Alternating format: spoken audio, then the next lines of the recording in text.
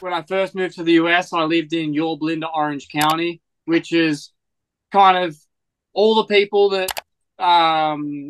were in Orange County and stuff like that, Yorba Linda, they all kind of got pushed to come out to this area. So when you actually meet a lot of people and start to become a local here, you realize all your like what I'd say our parents, friends and stuff, if I was relating it to that, they are all from Orange County, Yorba Linda and that. They all got pushed out here. So I think for me, like when I first moved here, I lived with a sponsor in Brea for a few years, and then on and off, and then I had an apartment in Temecula. So I was coming out here and I was staying out here, and then one of my ex girlfriends, I lived with her family in Yorba Linda, so we were like bouncing back and forth between having an apartment. Then I'd get out of that after a 3 to 6 month lease, and then go on Nitro Circus, and I'd be touring around the world. And then I'd come back and I'd be staying with her family for I ended up staying there for a few years, but like it was helpful back then because I was trying to find something where I could live, and like I would come out and ride with a fellow rider out here in Temecula wine country, and I always I just living in Yorba Linda and that just the freeways, like driving to Parla Raceway to ride the ramps or going to Temecula to ride the ramps was like, I mean, if it's a good day with no traffic and you're going against the traffic, you'd be from Yorba Linda to Temecula within like an hour, to Parla like an hour and a half. And then if you timed it wrong, it was like 3 hours one way or two and a half. Like it's just ridiculous. Wow. So doing that on the 91 freeway and the 15, I really just had to, at the time I didn't have a lot of money. So I was always just trying to like figure out like renting or staying with my ex's family and things like that, going back and forth. And then kind of 2016 got to a good point in my career where with sponsors and things like that, and was able to save some money and get a deposit for a property or a house.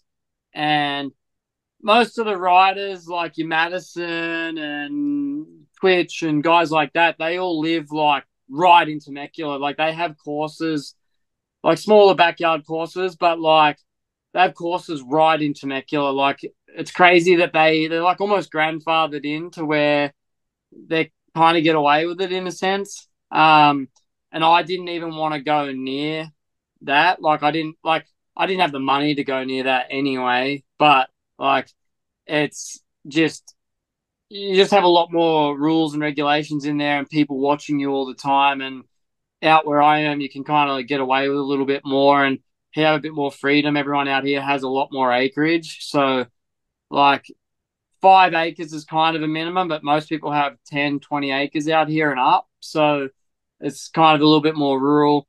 We're at 2,300 feet where I am. So I'm a little bit higher altitude than Temecula and just a lot nicer out here, more countryside. So for us to get to town, it takes us like 30 minutes. So it's kind of a drive out here. It's not like if you were to do a straight line as a crow flies, it'd be a lot quicker, but it's just like back roads all through wine country. So Gotcha. just a little bit more slow pace. And then you got all the idiots that come out of the wineries and stuff from LA and they just don't know what direction they're going or, yeah, just probably wasted or something. Who knows? Just dangerous. Really.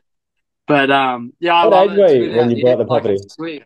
What's that? What age were you when you bought the property? What was I? It was like what 7, 8. It was 2016. So what's that? 7 years ago? 8 years ago? 7 years ago? 8 years. I'd be like 25, That's right? pretty No, young. 25. Yeah, something like that. And Yeah.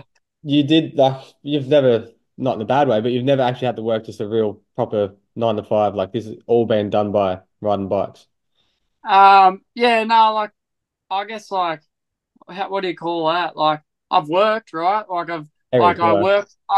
I worked when I was like before I came to America. I was working in a gravel pit, working for this company in just out of Yarrawonga. Oh, What are they? Goldman's, I think they're called. They're big. They're between Cobram and Yarrawonga, yeah. and I was working for them to make money. And obviously, like growing up, like I worked when I got out of school at 15. I was at 14 and 9 months. I worked as a welder. I didn't have an apprenticeship. I was just a, I don't know what would you call it, tradie, just on the Yeah. tools helping, learning the gig without going to a trade school. But um, that was all to support my racing at home, really. And then I had to save some money before I came to my first X Games in 2010. So I think I came over with like 1,500 Aussie dollars to my name. Um, so I didn't really have much money. I had like a Yeah, Toyota yeah, Hiace and a bike at home, like a Yamaha 450 I was paying off at that time, and I had a 252 stroke I brought off cam.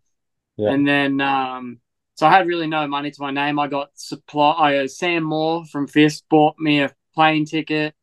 Um, so I just had some companies from Oz that helped me get over here. But yeah, I came over here with nothing. No, like, yeah, 1,500 Aussie dollars. At that time, it was kind of closer. The dollar was a little closer, I think. So that was good. But yeah, no, everything I've done over here has been just from riding dirt bikes. Yeah, yeah. yeah, Um, yeah, so yeah, can't complain. It's definitely been a good life and yeah. good trip. So yeah, I'm Yeah, I mean, stoked. it's just impressive, like for say the average person that listens to this and thinks of like, how could I ever own a property in America by age Yeah, 25, been living there full time, and it's like it would seem like it's impossible.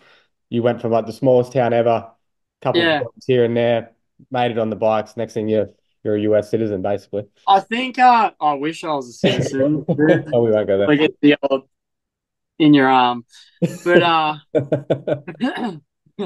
the that's a different story for later. But but yeah, I think like something for me. I don't know, like at 8 years old, I had the American flag on my wall. I always wanted to be in the US. And as you know, like racing motocross, that was where I really wanted to be growing up, looking up to certain riders and wanting to be in the United States racing and seeing certain guys I raced against coming over and going to America at a young age and stuff like that really wanted me to be here racing. And that was kind of my career path. And then obviously we can dive into that, but just like getting the opportunity to come to X Games, and that was like my in, right? Like I got to come to X Games in 2010 for best whip as a freestyle rider, and then getting my foot in the door. You know, a lot of dudes from Australia can either hold on to that X Games and they can travel back and forth, but like I didn't have the money to go back and forth, so I had to like kind of like stay here until tour was going back with Nitro Circus, and I could go back home. And I think a lot of Aussies, um, they either want to live the American dream for a bit, but they don't want to stay here and do it. But if you want to be in America and you want to make a career out of riding a dirt bike in America, you can't bounce back and forth. It's just not going to work. Like you can try as hard as you want, but as soon as you go home, you're forgotten about, Mm, right? So a lot of the biggest problems and like something that I'd say to anyone that wants to come to the United States and make a career is don't go home. Like as soon as you go home, you'll lose it all. And like you'll just yeah, unless you've got something really good happening to where you come back and then you start again, but you kind of have to stay here and tough it out. So like for the first like what 2 3 years was really cool because I was in America, but people don't realize how hard it is to live in another country. As much as it all looks fruity and stuff on social media and that, when you move somewhere else, like growing up where we grew up, like you can call somebody when you're on the side of the road and they'll come and help you, or you're moving houses and somebody will help you, and like you have good mates that you've grown up with, going to school with, and things like that. Where when you move halfway around the world, there's no one there for you.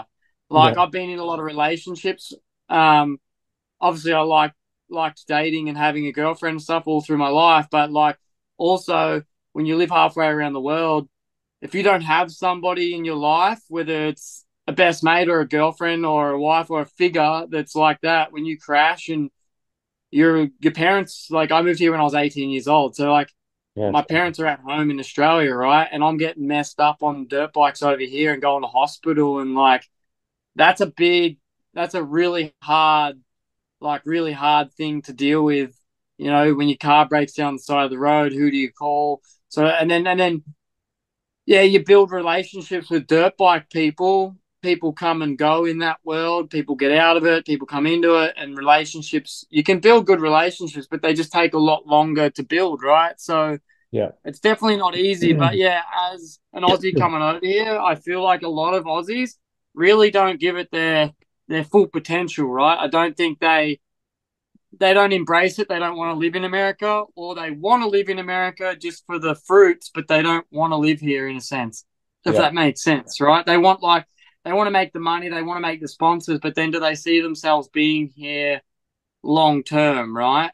And and that's the thing too, right? Like, um, I'm now married with a kid to an American, so it's like, what do you meet somebody and you meet people and people come into your life, so it's like, where do you like do they want to move back to Australia? No. So do you want to be here, or where do you want to be? What do you want to do? So like you have to like navigate a different place and different people, and yeah, your life changes a lot. So yeah, it's interesting for sure.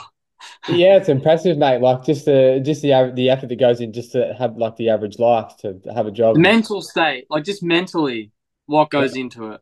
Yeah, yeah, absolutely. And you yeah, basically like you're starting from scratch in everything you do when you move to another yeah, country. You did all that yeah, from age 18 till 25. yeah, Yeah. yeah, yeah. It's pretty wild.